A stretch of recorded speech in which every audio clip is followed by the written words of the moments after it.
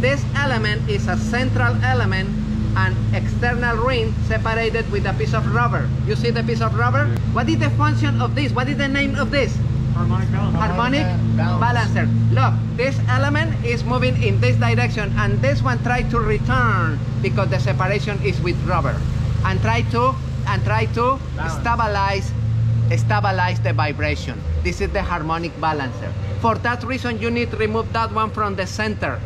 No, never touch the external, because if you try to remove externally, you broke the rubber. If you destroy the rubber and you put in back this harmonic balancer, you have vibration. It's not electrical, the problem is mechanical.